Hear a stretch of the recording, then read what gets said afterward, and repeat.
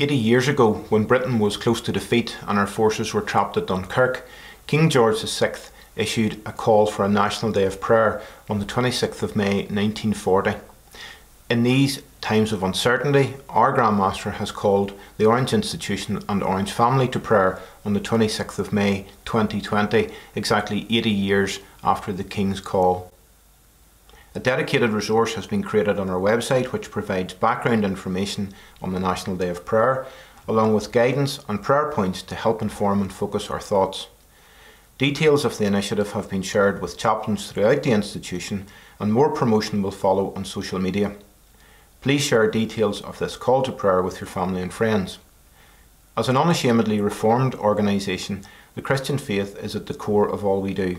We open and close our meetings in prayer, so it is therefore natural that we set time aside to pray during this time of crisis, challenge and change.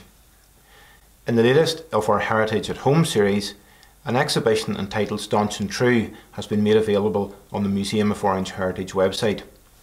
This exhibition, created in 2017 to mark the 500th anniversary of the Protestant Reformation, contains a huge amount of information regarding the early reformers and their successors, as well as a timeline of Reformation events throughout Europe.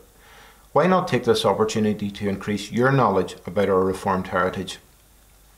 Across the Orange family, a massive amount of work continues in our effort to provide practical assistance to the whole community at this time. Lodges from every corner of our jurisdiction have been busy delivering food supplies to those in isolation, as well as distributing more PPE equipment bought by our members to care providers across the community.